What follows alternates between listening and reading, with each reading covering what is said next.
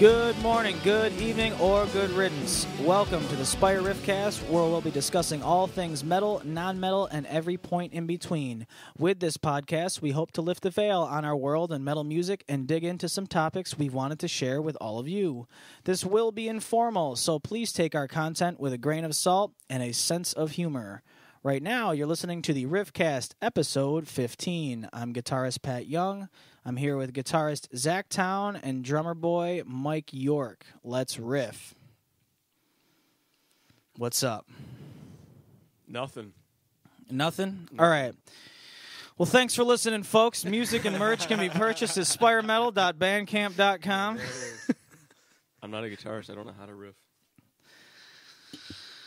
Well, you're going to figure it out. You've only been on one. We need to tell 15 people what's been going on with you. All right. Cool? Mm-hmm. All right. So you tracked in July at, is it Hoban Studios? Is that what they call it?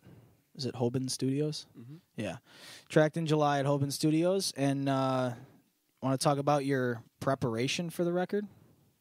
What you did to get prepared for it? Because I know it was kind of, we were still playing shows. Mm-hmm. Against my will. Yeah, the show before it was,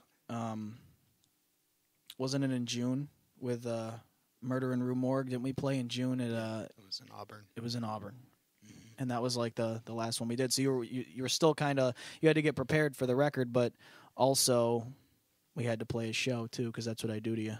Mm-hmm. So you want to talk about that? Sure. So the Haterade's fine. You can do the it. Haterade, yeah. I don't remember what the date was that we had that Murder in Rue Morgue show. It's like it was like the second to last week in June. Towards the end. Well, I recorded July 10th, 11th, and 12th. I do know those dates. And I think I was a little over-prepared going in, honestly. I kind of, I guess what my process was, I would practice every day. Every day I would play straight through the record. And whether it was after work or on the weekend, I would do it, sometimes twice a day. And then I recorded on a Friday, took the day off of work, and the last time I had played was the Wednesday before that because I wanted to have a day off. I think I should have given myself maybe a week to clear my head rather than trying to stress myself out, because that's the thing I try not to do, is be so prepared that I don't stress myself out. And I did the opposite. I kind of went in there, with a good attitude, with moderate stress instead of zero. So when we got actually on Thursday, that's not even true. The last time I played was Wednesday, and the last time I touched my drums before recording wasn't Wednesday. It was the Thursday before, because we went there to set up, and I tuned my drums for 6 hours. Nice. That sounds like fun. Yeah. Well, how do you tune your drums? Dumb. That's not the drum. That's me. That's you. Yeah. If I yell loud enough at it, it's in tune. The Bill O'Reilly drum tuning technique. Mm-hmm. Continue. Yes. So, I actually had problems with my snare drum because what I did was I changed all the heads earlier in the week so I could play through them, kind of like guitar strings. They're going to go out of tune a little bit quicker if you just put them on. Chances are I'm probably lying because I don't actually play guitar. You got to break them in. You can't just throw them on, and you have to actually break them in first. Right.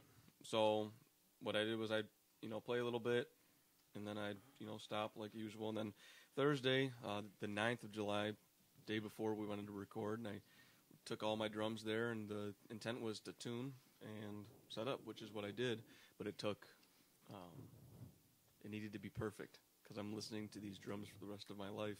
Drum tuning is a big deal. Yeah. People don't realize that. Right. And it takes, you can't just throw yourself into it. Like, I tune by ear. It's not necessarily by a tuner. They make pretty cool tuners.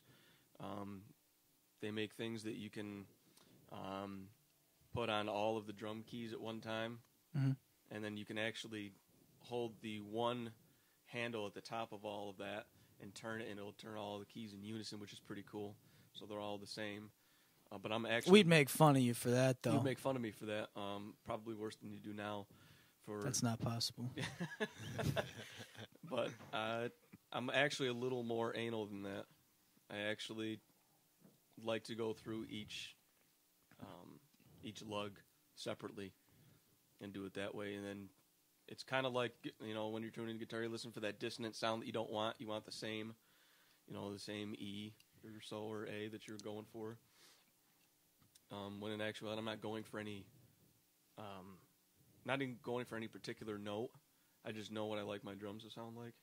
So as you got the head on the drum, you're tightening it down, and you're taking the stick and you're hitting, like lining up with by the lug nut, right? Mm-hmm. Like there's probably depending on the size of the drum, there's 5 or 6 lug nuts on there, and you're going through and you're hitting right next to them.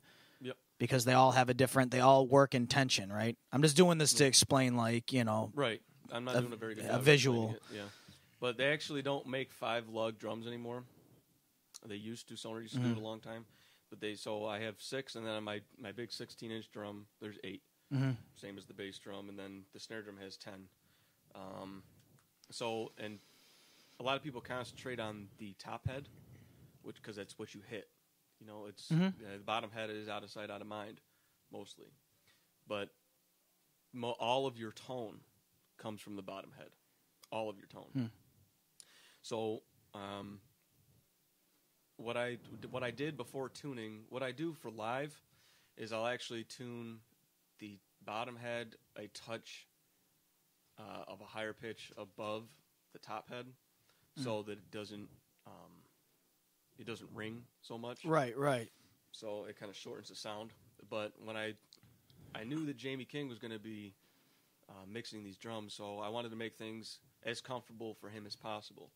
So what I did was I went on to see what he does, and he said that he typically likes to tune both heads the same, which is fine. So that's what I did. I tuned the bottom head and the top head the same. Yeah.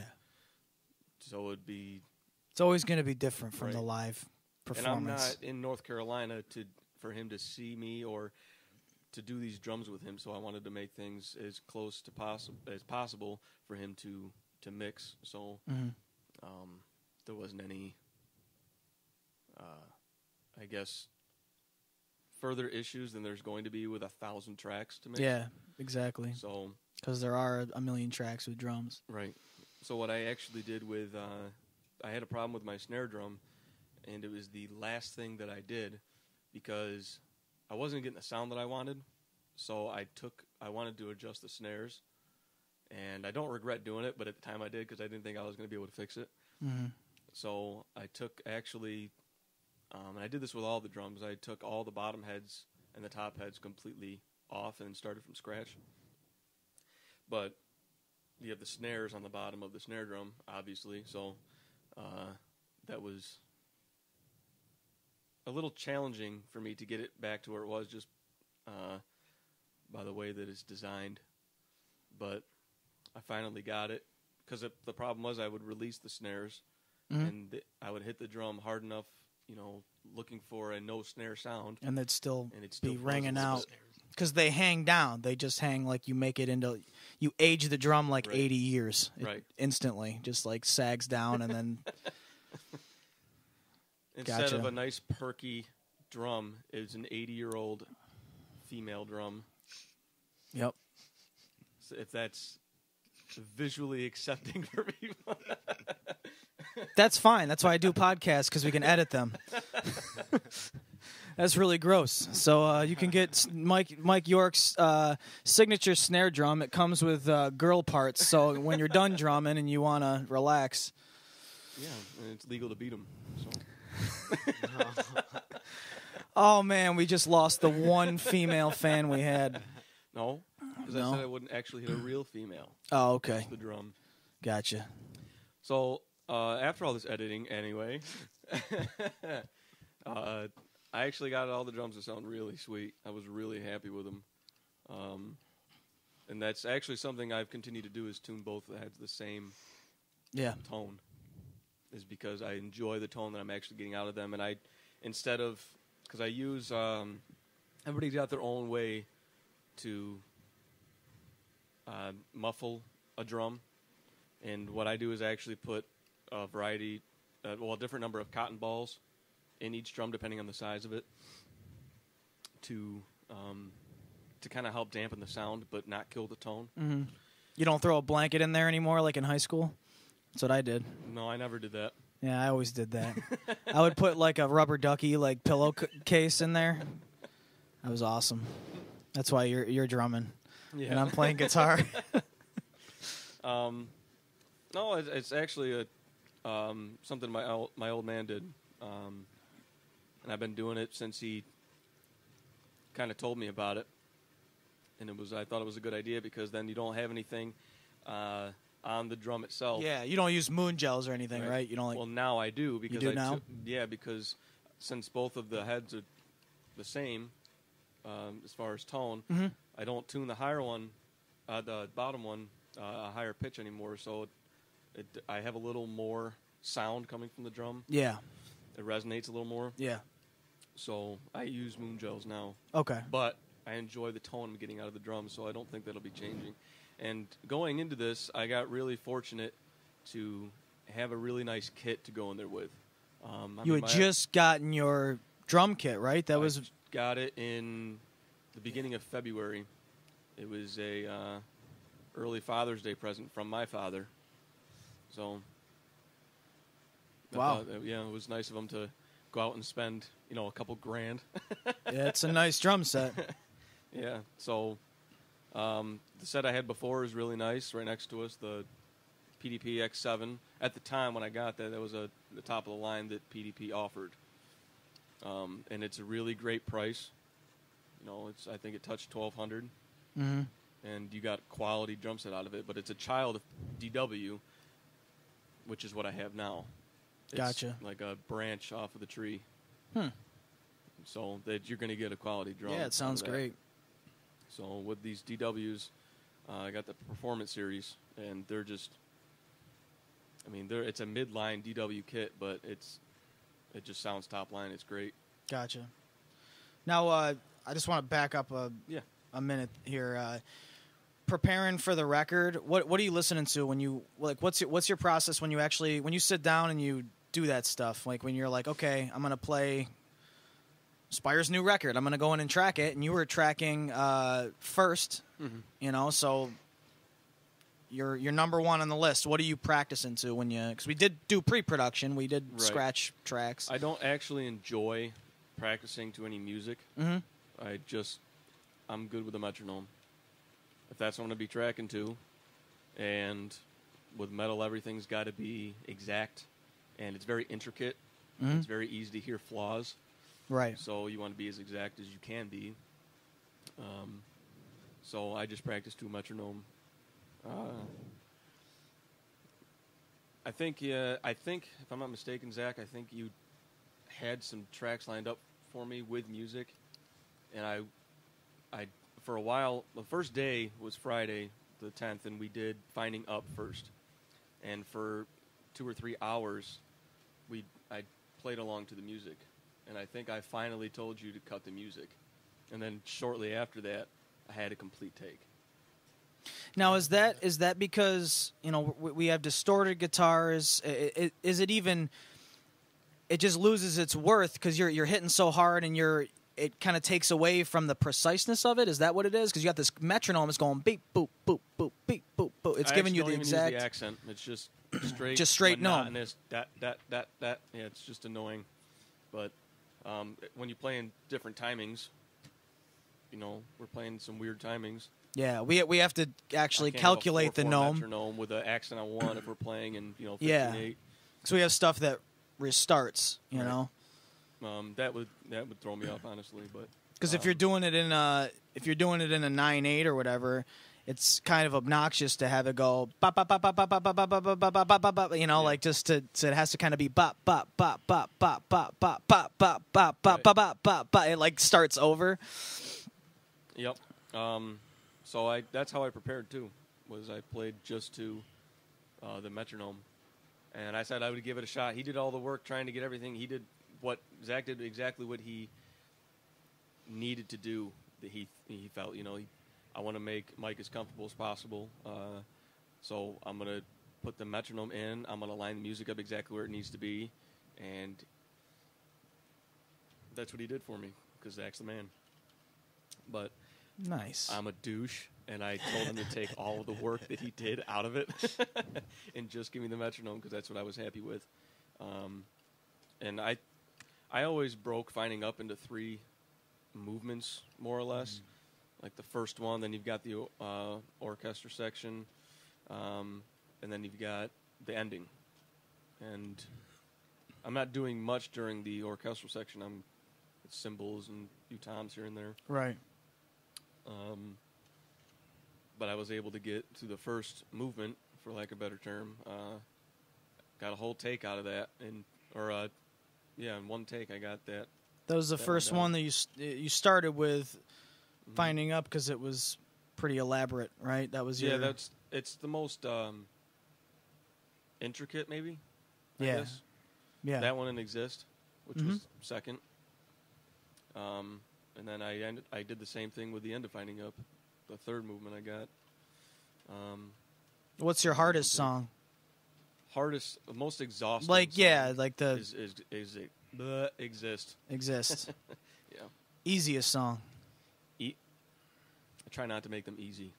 The least challenging one, I guess, is the best term for it. Is my side bias. Oh, okay. So I think that one took me 15 minutes to track. Yeah, and my side got collectively it got the most pre-production out of any song that we've done. Really, right. My side has been redone and redone and redone, reworked. You know, we even did like the pre-production vocals on it before we even went in to do it for real. We did those on there. I think that was for a matter of who we were going to feature on it because we definitely wanted a feature. It's leaning towards being our the single, you know, the one that we push first at least. And so we ended up getting Steve from the Summoned. They're a Boston, Massachusetts band. Yeah, they're brutal. Awesome. Yeah, so we got him on there for a little snippet. Yeah, so we did the preparation. You like to hear yourself and nobody else. I like that. It's the same thing live, unfortunately. I like it. You guys are always around. Yeah, I know. So you're just happy with us. You're content with us standing next to you. You don't have a restraining order, but you don't want to hear us. Right. Well, you want to hear some stuff, right? Don't you have a little bit? What's your live mix like? I need to hear Jesse for the beginning of Star Cycle. Yeah. So we all come in at the same time. I need to hear Zach for the end of Star Cycle, really, because he kind of goes into that. He takes us into that part. And then for everything else, really, as far as I can think of right at the top of my head, I bring everybody into everything else. As far as I can remember. I can already tell you I'm going to want you for like the middle of Always Cold, right before we have a cool little shuffle part in there. Yeah. I'm going to want you for that just because... well, in those cases, you'd be keeping time. Right. You'd be keeping like hi-hat time for me because, that's our usual go-to. Same page. Right. And if I can't be in if there's any doubt that I'm not in 100% control, then I'm going to have to hear whoever's virtually taking us in. But in my monitor, I try not to have too much going on. I like just having my earplugs in and my internal metronome because that's all I practice to. So. Right. So you got the muscle memory laid out between songs. Tracking experience. You went in, you did 3 days, right? How many hours was this of drumming? I think it just brushed over 30. In 3 days, so you're Yeah. putting in 10-hour days. Yep. Plus the tuning on the day before. Right, But that's not But like physically exhausting, actual starting, tracking, and all right. So at one point in time, we found out later that you blacked out. You don't remember it. I don't remember recording most of It's Always Cold Up Here. Where in the sequence is this? Like This is the very this is the last last day. Yeah. So And I you're like saved- halfway through the last day, right? No, because I saved the whole last day for the 2 newer songs Yeah, that yeah. I was most unfamiliar with. And that's kind of stretching it with It's Always Cold Up Here because There were a few liberties to be taken with like yeah. fills and shit, right? So there were still things that I was wanting to make better or working out. Mhm. And then I'm just going to be giving away track names, I guess, with Ascend. It doesn't matter. With Ascend, That's the that's instrumental. an 11-minute song, nearly. And I wanted to really save that one for last because it's the one I had touched the least, I guess. Mhm. I had gone through it, but it's got a tempo change in it, too. Right. You know, goes from, 125 to 140? Yeah, it speeds So, up. Yeah. It's a deceptive song because it sounds really chill and it doesn't. It's an instrumental, but there's not like for a prog band. There's not a million. It's not a chop game. It's not like we're just whittling around and doing crazy shit. It's more of just like about layers and true song structure. The guitars kind of emulate a verse chorus in the dead center of it. And then we end up bringing back a theme at the end of the song that's a little quicker, from the tempo change. So it's not, it's crazy. It's not like, You don't even notice it. yeah. You don't notice it until you start the song Right. over. And that's cool that we can do that. You can get people to zone out and then like you get brought back to reality. You start that track over and it's like, oh my God, or even start the record over because metal records usually don't open and end the way that ours does. So, I don't know, whatever. I pretty don't brave. give a shit. We're pretty brave. Yeah, we're so brave. Well, you know what it reminds me of the start and end of Colors by Between the Buried and Me. Yeah.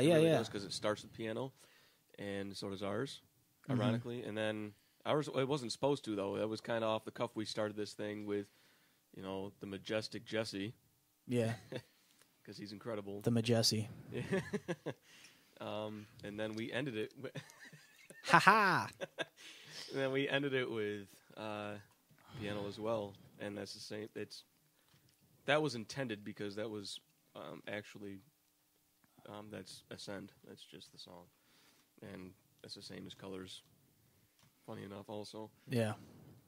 So, Yeah, it just worked out that way, and it ends up being pretty smooth. A Oh, yeah, smooth start, a it's- smooth ending. But I yeah, don't remember actually tracking Ascend. yeah. There was a fill in there. It's awesome, but I don't remember doing it. Yeah. You don't actually remember, because I the way that I found out that you didn't remember anything because you looked like a shell of yourself. Like you looked like we used your body. Like when in those movies where like there's someone's possessed. I look like that. You looked like it, but you also like where they kind of act like they're like weak, they're like but they still have this evilness that's driving this insane amount of strength in like spurts, and so you were just this shell with nothing left to give, and then out of pure muscle memory, like this the drone of like we use your robotic limbs to just like play the part. You're like, where do we go from? I'm like, just start where you go. Dun dun dun dun dun dun dun. Okay, 1, 2, 3, 4. Dun dun dun dun dun dun dun. Like awesome fill, and then we move on, and then you just like wilt. Like once that section was done, what do we do next? You were gone, but I didn't know that you had no recollection of it. And there was like Me neither. one of the until- biggest fills in that song, and in the record, really, it's a really elaborate fill that takes you. It's the turning point of the song, and it takes you from this chill section. And then there's these unisons, ba-da-da-da-da-da-da. Then there's just this huge fill that leads into a big, just like held out note. And you have this epic like lead guitar and synth part, and there's cues in there, and like that fill going into it, this huge elaborate fill was like the least like worked out thing. It was you, and I'm like, what was that fill? And that's when I found out that you blacked out, because I'm like, what was that fill that you played there? That was really cool. And you're like, I don't know. I'm like, what? I don't know. Yeah, it was definitely an experience. It's nothing I can't replicate now that I'm hearing it. And I'm like, oh man, that's pretty cool. I'm gonna have to just keep doing that because it's awesome. Don't keep blacking out though. No, I mean that's not good. But I'm listening to this record before even Jamie had his hands on it, and I hear most of my power in that song. Yeah, I hear my strongest left hand, my strongest right, my strongest footing in Ascend, and I was, like you said, I know I was at my weakest point doing that song, and I knew it needed mentally to be, more so than physically. Like you knew that last little bit of you knew that energy had to be whatever your energy was that you were conserving. Like you're surviving Mount Everest or something. Like whatever energy I have left, I need to do for this song. It was exactly. That's what it was. Crazy, dude. And there was a couple of mishaps with like Broken stuff. Thank God it wasn't like passive when you crack the drum head. And during our single, there was a cracked drum head during passive progressive. Yeah, but it was the front head. Front head of the kick drum. Yeah, so you got a little bit of like a floppy sound, but when Steve Schwalik mixed that, I let him know, and he was able to work with that. Yeah, he was able to use what he needed to from the front head and not use too much of it to where you're going to hear that. That's a song, though. That's a song. It's not an album, right? we would have I rescheduled. made sure that I had everything fresh for that. I mean, I have AJ from Glass Skeleton. I even had him meet up with you, and you got me a new, top of the line Evans front drum head. Oh yeah, remember that. So to go with everything, and it had a plastic guard around the bass drum, the head hole, so it was at least less likely to break or to rip like the other one did. Yeah, because the other one was just the head. Yeah. So what parts broke on the? There was some stuff that happened with the drum kit. When we were doing Always Cold was when I started getting frustrated, and I don't like getting frustrated. Day 3. Yeah, day 3. I don't take that approach to playing at all. I go through. That's the only time. And I'm going to say, honestly, because I don't recall with another band, but I'm going to say with Spire, that's the only time I ever remember myself getting frustrated with myself with this material. Because, I mean, it's a lot. You got to factor in a lot. That's hour 20, and you've never done a full-length record before, correct? Right. I've done my own, which was it's more like an indie style. Yeah. I one-taked all the drums and stuff. But it was upwards of hour 20 or 25 in the middle of the day or so, and it was hot. That was in the middle of summer. You made all that heat, by the way. I got a picture of that thermostat, like every step of the way. It was extremely hot, and obviously you can't have fans or air conditioning or anything going on because you'll hear it in the recording. So, and I'm used to recording like in February. Yeah. Where it's not a big deal. You can't have the heat going, but you're in closed doors anyway. And I don't recall myself ever getting frustrated, honestly, with this stuff. But taking into factor that it was hot, I was tired. I'd already been through, all this stuff, and I know at this point I'm making excuses. But then factor. Nobody goes to the gym for 10 hours a day for 3 days straight. At least have one day off. I guess. And then factor in the reason I got it down to when I was actually rational about it and not blaming myself. Yeah. I was able to be rational about things and say that some of me having to take things more than once was me, without a doubt. Other stuff was, we had a giant microphone on my 8-inch Tom. I remember hitting that thing so many times, but we were trying to replicate Jamie King's studio, or what he would use. What's the closest thing he would use to what he does for this stuff? So, what mic was that? I don't even remember. Zach, do you remember what mic? That's a good question. What did you call? We called one of them. It was like green foam. That was that was Shrek the Dick. Shrek. That was the Shrek Dick Yeah, mic. that was for my. It didn't actually bass drum. end up in the recording though. Right. Just was in the room It was just in the room. for Well, presents. it actually helped me a lot when I was editing everything because it gave me a really sharp transient where there was a hit, so I could kind of go through and make sure everything was lined up the way it was supposed to be. So that helped. But we used a couple different mics on the Toms, and I don't remember what it was now. I know we definitely had a MD 421 on the floor Toms, and we had some other kind of Sennheiser on the rack Toms. But again, yeah, they were big, like and for that 8-inch Tom. they were pretty big the dynamic size of microphones, and Yeah, exactly. And it's the size of a coffee can, more or less, and you're sticking a 2.5, 3-inch diameter microphone on this thing. Yeah. In the middle of the drum. Takes up a lot of space. Oh, yeah. Gives you less space to hit. And, yeah. So I'm hitting rim or I'm hitting the microphone. You're playing those parts that are really challenging to play. A lot of notes. And as you're getting more fit in one mentally bar. drained, you're relying more on the muscle memory of it, and that was when it started to happen more and more. The more pissed you get, the more that issue that's frustrating you is going to happen or seem to And it's happen. going to frustrate you more. Yeah. Well, yeah. And I ended up actually walking out during that song. I gotta take him in. I'm like, oh shit, it's all right. I don't care. So, yeah, I just kind of set my headphones down, not nicely, and walked out the door.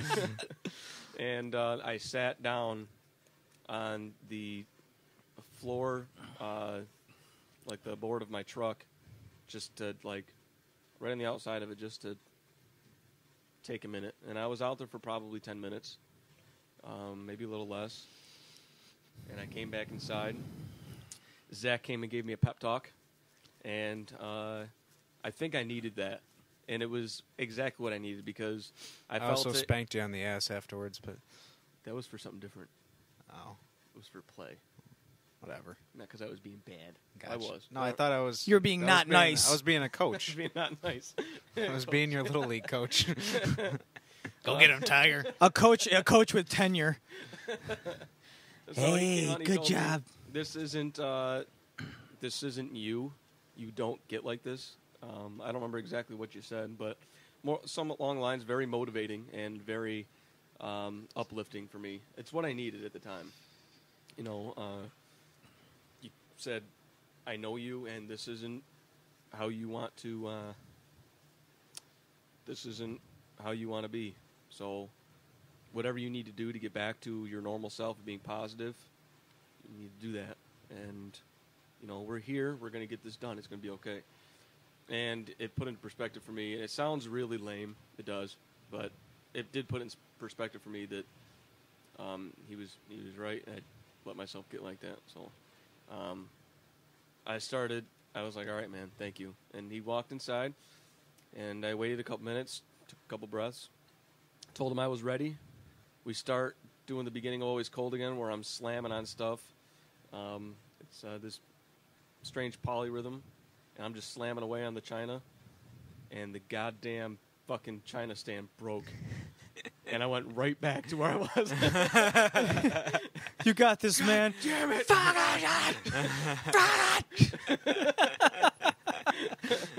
So Funny if you were watching it like on TV. Not so funny in a 90-degree room. Right, yeah. And then luckily... Especially when I'm just like, I can't even see you playing. And I'm just like, that was wrong. What was wrong? The part where the stand broke? Not in the music. So luckily, Brett's brother, God, I can't remember his name, but he left his drum set there with a bunch of stands and stuff, and I was able to utilize one of his stands. Yeah. And we got pictures. We have documentation of all this stuff too. And then throughout, I have a little cymbal that gives me a short sound. Yeah. I use it as a tom, kind of in that sense, and that started breaking during that time. So I had limited use of it for Ascend. I guess if I'm going to have limited use for it, that would be the song. And then I broke something else. What else did I break? I know. I'm trying to think about that. Well, your stand like kind of my other stand for my cymbal stripped. kept moving. Oh, it did. The bearing to where Zach had to come out into the studio, tell Pat how to work the computer, how to press record. This is on. This is start. This is self-destruct and lose all files. Don't hit that one. Oh, thank God he didn't. So I got my seal flippers out, and we right through that shit. But it was really funny. I got footage of Zach, actually a picture of him too. I don't know if he put it up on Facebook yet, but of Zach like holding the cymbal. It was really magical because it wasn't for like the entire song. It was for the last like the ender, like barn burner section for the end of this album, where you actually drum wise you like take it back to basics. It's a real back to basics part, but you're also hitting as hard. But it isn't 15/8. It is in 15/8. As basic as you can be in 15/8. But like there's no fills, it's straight slamming, and it's the hardest that you hit on the record, and it's like you were saying, it's kind of cool that shows. Like you can hear that. You can hear evidence of that being that powerful. And then Zach's holding this cymbal stand up while you and he's like rocking out to it too. He's like got the like chicken hawk going on and the gritty face, and he's like, he's like basically he's on one knee, so he's like worshiping you as you're playing this part. That was really cool. And all he can hear is the It's a drums. good moment. So obviously it was moving enough for him to enjoy it, just listening to drums and mostly cymbal. Right. Because it's a big, giant, huge, epic part. So, yeah, I had a lot of support from everybody.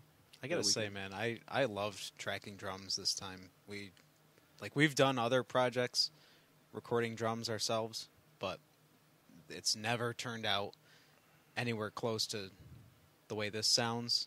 And mixing aside, because mixing has made everything that we actually tracked sound It already sounded good. incredible, but like the actual raw tracks of drums, just the straight microphone signal, I was really, really pleased with. Like the attack of all the toms, like our close mics really got a good punch to all the tom drums.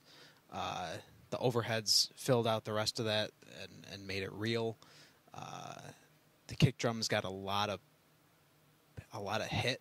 It now we're listening to it mixed now and in the last stages of mixing as of today, and it's like, I mean, it hits you like a great kick drum, and I'm super happy that we're able to represent ourselves with real acoustic drums on this album. Same here. Rather than I wouldn't have it any other way. Using, software instrument program drums or even doing, which we never actual... did replacement of the drums. We just did you did like sampling in there to blend it out, right? Like to correct if there was something, if there was a bum snare head every once in a while, you would put that in. But I mean, but we never used fake drums. Right, we've always used fake drums. We didn't even use like real sample replacement. We didn't use we didn't replace every snare hit with one good snare hit. Right. We are using the literal snare hit that you did that time. So every time. And that's like that to me, that's really something to be proud of.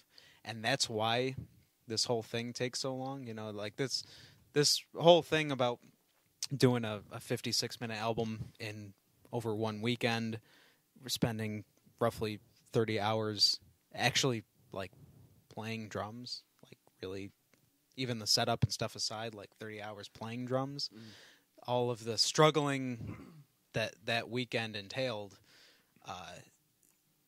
this is the end result that was all working up to, was having a kind of progressive metal album with a lot of challenging parts on it be played and recorded with a real acoustic drum kit.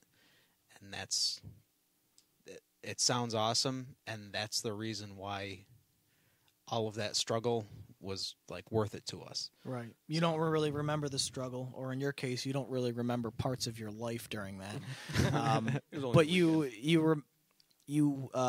didn't struggle and then were left with something that you had to deal with. Right. That's the part that you get paranoid on or get frustrated on, like especially with me, is that like the reason why I get all like worked up about something is because I look down the road and I look like, oh man, like, is this going to be something I have to deal with? I don't want to have to deal with this, because with a recording, that's what pushes you through, is to keep saying to yourself, I'm going to be listening to this for the rest of my life. You know, is this what I'm going to be happy with? And you got that perfectionist attitude about your own drumming, your craft. You know, that's really what it is you treat it like an art form. You're not a fucking rock star about it. Like, it's an art form. It's like, yep, this is what it's got to be. I like this. What I want it to be. And I wasn't things that people less. that like you make executive decisions that we all do about our own instrument that people wouldn't even notice. We could play the same fucking recording, but it's about you. You get it down to those real details of what make you who you are as a musician. That's what like needs to happen for you. This is why we originally do it for us. You know, you do it for yourself, and those details that might not even be noticeable to anybody else. It's noticeable to you, and that's like what's most important, what you're going to want to hear as a representation of you as a musician and us as a band. I think that goes for any artist, really. Anybody who really has a passion for whether like you're drawing or painting or playing drums or singing. It's like, because Jesse is the same way. Even when we're recording him and you're listening to his screams, you're like, that was great. He goes, nah, man, can I do it again? And he does it again, and it's somehow more intense than he did the last time. Especially when he's mad at me. Yeah, we talked about that in the last podcast. I don't even do it on purpose. I wish I could say I did.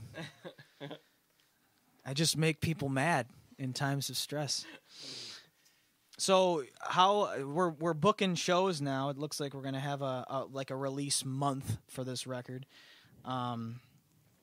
So how excited are you for the road? The nice that hetero lovin' that you like to give us all on the road. I'm extremely excited for it. Not just for the loving. You know, that's a given. It's going to happen, whether or not you give it, whether or not other people want it or not. Pretty sure that's called something. Yeah, it's called love. Okay. 4-letter word, right? Yep. But I am mostly excited because I've worked with a lot of great musicians for the years past and stuff.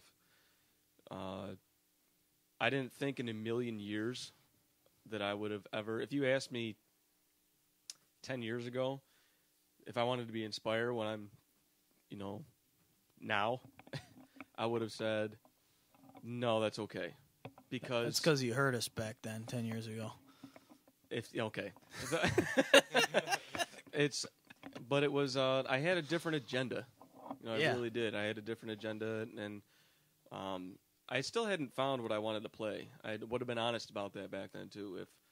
If I was asked what I wanted to do, the only band that I was ever with that I truly, truly wanted to do anything with was a band called KLStis. With Kyle Heath from How to Disappear Completely, R.I.P. of course. And a bunch of other guys. The band, not Kyle. The band. Yeah, no, Kyle's not. Kyle's very much alive. Don't freak out, everybody. But a bunch of other great musicians too. And I love being a part of that. And when it came time to when you asked me to be a part of Spire, I had been with a cover band for 5 years, maybe almost 6, and that's all I've been doing is playing covers, anywhere from like Ozzy to Journey and Foreigner and Styx and all that stuff. So I remember asking you, "Can I hear something new? What have you been up to?" Well, here, I'll send you the Guitar Pro. I had no idea what the fuck Guitar Pro was. Of all the drums, what is okay. a Guitar Pro for $500? So you sent me Guitar Pro. I'm like, that's fucking great. I just want to hear something. So you sent me Star Cycle, and at that point, and I had respected Discovery. I really did. I thought you guys were finding where you were starting to find where you wanted to be as a group. Even if I only include you, Lawrence, and Jesse, because you guys have been in part of the group the longest. You and Lawrence, originals, founders. So even if I only included you 3, that statement would still stand that, you guys were finding where you wanted to be in the music world. So when you sent me Star Cycle, it completely turned me upside down. I was like, okay, this is the real deal. This is a song. This is a real song. So I said that, you told me, I don't know how busy you are right now, but I know how busy you're going to be because my son was due in a few months. So my timing is impeccable. So I said, well, let's try to get together sometime. So in September, you got a hold of me, and then October we got together, and I, long story short, from October to here we are 2 years pretty much later with a full-length record. And I wouldn't want to do it with another group of guys, honestly. I wouldn't want to play this music or any music with another group of musicians. I've had people tell me who loved previous bands, and I'm going to call him out right now, Rick Elias, text me when we were playing our last show during our set. He was right next to me watching me, and I saw him on his phone, and the message that he was sending was to me saying, you have it, this is it, this is the group you're supposed to be with, and they're supposed to be with you. So it's got to mean something from somebody who's been around a lot of music for a lot of years and has seen me in different groups. Mm-hmm. It finally say, you found it, this is it. A lot of those guys have seen us in some form up on that Lost Horizon stage, A lot of those guys. There's a lot of growing right. to Spire up on that stage. There's a lot of growing. The early college years that you guys had, and then now to me, it sounds like 2 different bands. It's basically the same guys. I mean, you added Zach and you added me, but it sounds like it just sounds like a whole different group of guys. It's really nice to be a part of something like that. Something that I actually enjoy, that I can say this is what I want to play. This is what I want to be doing until I can't do it anymore, physically. So. Yeah, man. So that's the exciting part. I guess I made that really long and drawn out more so than I needed to, but that's the most exciting part about all of this, is that it's ours and we can keep doing it. And it's I'm going to sound really queer for a minute, but it's a beautiful thing. It really is. You don't get chemistry. You don't just get in a band and have chemistry. It doesn't work like that. I've been in a lot of groups, I know. Whether even cover bands, it's like you're playing covers, but you still need the chemistry. Mm-hmm. You still need, you have to have some sort of communication, not verbally, with the people you make music with. It has to be musical. You feed off each other, you grow off each other, and that's exactly what we do. I believe we're all good influences for each other. We get pissed at each other sometimes, but what family has never gotten pissed at each other? When has that ever happened? So the Cleavers. Yeah, no, they hate each other. Yeah. But it's a great thing. And I get to be with this group of musicians, and we all get to together play this awesome record for people, whether it's in parts, whether it's just songs, or whether it's the whole thing front to back, which is awesome. It really is. It's got a good flow. Mm-hmm. It's almost like it's not ours, I guess. It kind of sometimes if I think about it, I'm like, how did we even get here? How did we grow to this point to where we made this music? Because it's not easy to play. It's hard to hear it. It's hard to hear it when all you're used to hearing from it, because we have been, the way the timing was with all of this, we had been playing the same material coming off of Discovery, and we had this 1.5, 2 year hiatus, and then we came back and we had you for 2 years, where we really focused on the record.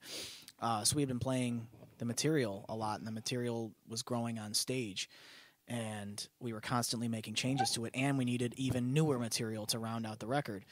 So it's like the only thing you hear is like when if somebody puts you through the board and you hear like the ghetto recordings from the live shows, that doesn't do it justice, right. You know, because nothing is balanced or anything. So all you're hearing, you're just taking it as like a review of your performance and what we can improve on, but it's not enjoyable to listen to. And then we did some pre-production on a few tracks, and then when we started actually doing the record, like we were recording it in pieces.